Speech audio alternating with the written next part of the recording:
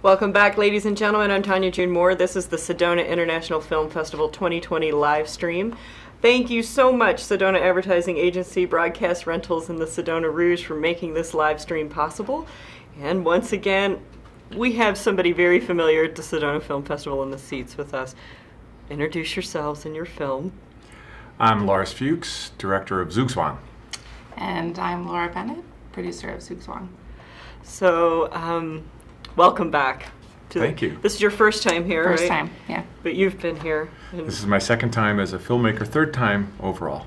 Yeah, and you're a resident now, basically. It's true. Yeah, I've caught Red Rock fever, and I purchased a house here last summer. So why is it this film festival? You know, what is it that makes you come back year after year? Well, so many different things. The filmmaker hospitality is exceptional.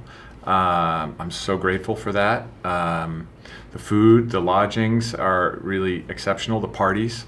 So you really feel very well taken care of as a filmmaker. And it's a very highly regarded film festival that's been around for, almost 3 decades now. So it's a very prestigious place to have a film be an official selection.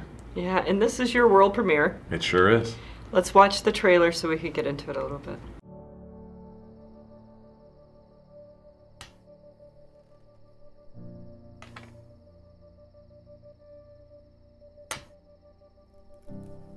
Your boyfriend turned you into a dancer. You prance around the board, cat and mouse. If you're going to destroy me, destroy me. Is that for a dance move?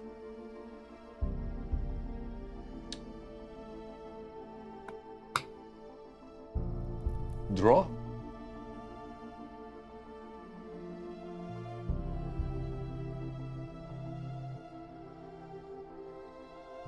No draw.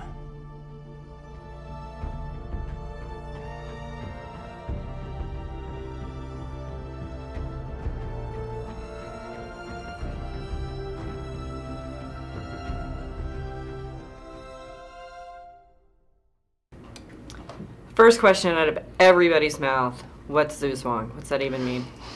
So Zugzwang is a term from chess, originally a German word, and it means a move that you're forced to make, but leaves you worse off than you were before. And does that really represent the film? I mean, do you feel like that's the story of this film? I think the first answer, does it represent the film? Yes, I think it does. Is it the story of the film? I think you have to see it to decide for yourself. But it's funny about the title. Laura and we struggled, or actually I struggled and brought Laura in to help, and Brady, our writer, because I noticed that there are a couple of other films with the same title, and so I wanted to look for a more unique title. But after a long time, we just couldn't find anything better that really summed up at least sort of the touchstone mood of the film. Mm-hmm.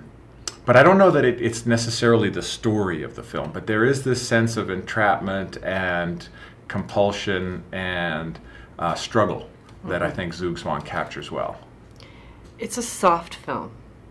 Were you, in a beautiful way, was this part of your production? Is that what you were looking for in that? Yeah, I mean, I suppose it's a soft film. It's heavier subject matter underneath. Yes. I mean, it's a very fraught relationship. It's a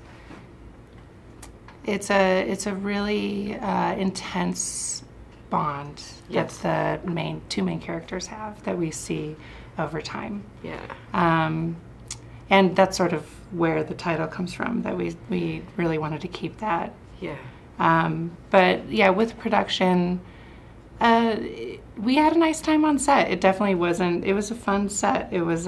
We tried to keep it light and keep it. Well, you got a lot out of the actors on this one. I mean, yeah. They really brought the nuance. And I know that you have one actor that's blowing up, the young man in the middle. Yeah, the second Sasha is played by Clark Furlong. and he's now starring on an HBO series. And I just heard from his mom that he's got a new project coming up that's still hush-hush. We can't even talk about it. I don't even know what it is, but they're very excited about it. So I think, yeah, you should keep an eye on him. He's going to be a big star soon, I think. And he was really wonderful. And quite an accomplished chess player, too, as we discovered, as was the youngest actor, Reed. They're both really lucky. They're both, they were all chess players. Yeah. So, well, it was sort of luck in one of those things, because they were interested in the project because it was a chess-related project. So both of those young actors were excited to be involved in a chess-related project that they're both really good at. Did you consult with someone who was are those moves real? Absolutely. I really want to thank Christian Whitted at New York Chess and Games, a chess shop in Brooklyn. Christian is an excellent chess player himself, but he also coaches a youth team and has coached several youth champions. He voluntarily helped us out. He actually read the script and chose famous games for each of the phases of the film. So yeah, the chess moves are very accurate and true to chess. In fact, I was very flattered because after the screening yesterday, one of the audience members, who is himself a chess player, complimented me on getting the chess right, which was something I was very nervous about, because even though we had a very carefully planned out sequence of chess moves in the editing, I wasn't sure if it would get lost or confused, or if something had gotten out of order or something, because we were, of course, in the editing more concerned about keeping the emotion in the story. And so if something maybe moved out of sequence on the chessboard, we wouldn't necessarily have worried about it. But I'm glad we got it right. How was the screening yesterday?